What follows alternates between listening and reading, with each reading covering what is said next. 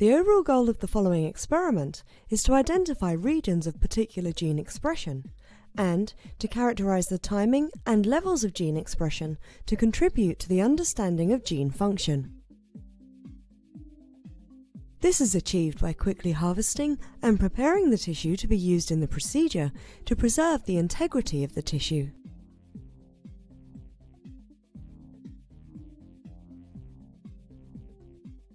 As a second step, the tissue is treated to reduce the background binding of riboprobes.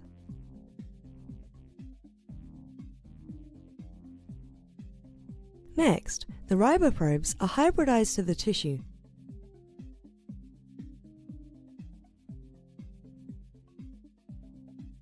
And the binding of the riboprobe is visualized using X-ray film or light-sensitive emulsion.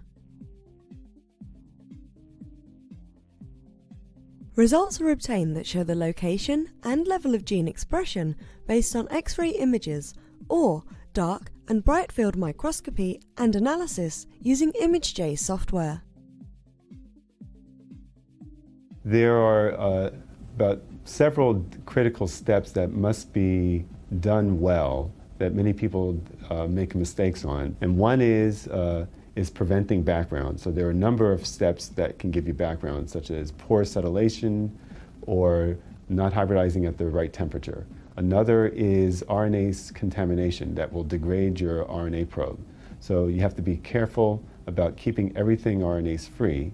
And the third is that the slides, when they are dipped in the emulsion, you have to make sure you don't have any light leaks around in your darkroom or expose your emulsion throughout.